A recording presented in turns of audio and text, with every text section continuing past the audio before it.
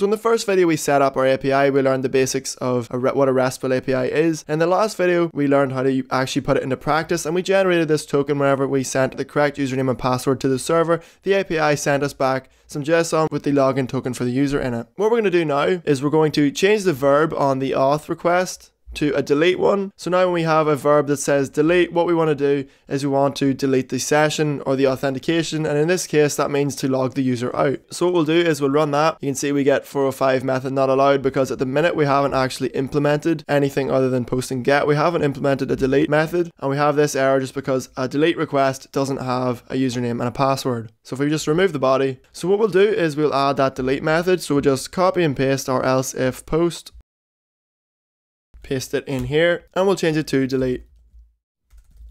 Now what we want to do is we want to copy where we're checking for auth, because we're going to the same endpoint, we're going to the auth endpoint.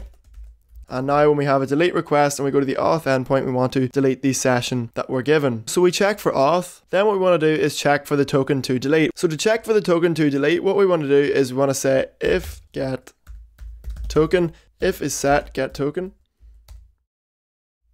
And it's probably weird that we can use the get variable when we're handling a delete request, but the reason we can use the get variable is because that array will store the parameters in the URL regardless of whether it's a delete request or a get request. So what we're doing is we're checking if token is set, and if token is set, then what we're going to do is delete it from the database. So originally to log the user out, what we did was we had a logout page, and if I drag that in now, you can see here's how we log the user out. We just delete the token from the database. So what I'm going to do is just copy this, paste it in here, and you can see on the logout page we can delete from all devices, or we can delete just from the current device. To keep things simple in this video, I'm just going to delete from one device because in the social network series we're probably going to be modifying this. So I'll keep it simple for now. And what we will do is instead of getting the token from the cookie, what we will do instead is we'll get the token from the get token parameter, and we want to pass db query again.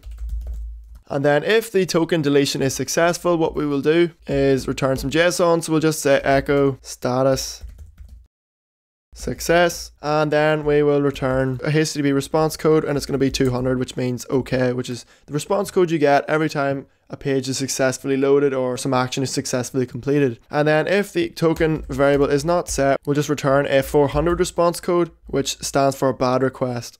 And we could return some JSON. We could just echo this out as well. We could just print error malformed request, something like that, if we wanted to be more user friendly. So now we'll just run this. We'll go to paw, we've got our delete verb set, we run that. Now we get error malformed request because we didn't pass the token parameter. So if we say token equals, and I pass in something, some random token, and I hit run, it says success, but it didn't actually work because that token is invalid. So we want to check the token first. So to check the token, we'll just say if db query, we'll just say select token from login tokens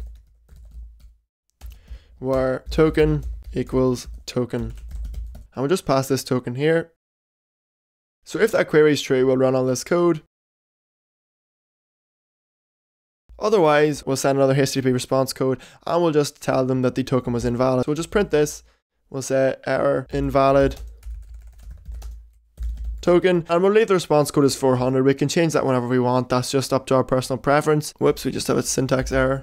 So now if I run that, we get an error. The reason we got that error is because it doesn't match the token in the database. If I refresh, you can see there's the new token in the database. We have to hash the token first. So we actually just forgot to surround our token in SHA1. Run it one more time. Now it says success. And if we go to our database table and refresh, this last row should be deleted. There you can see it was deleted.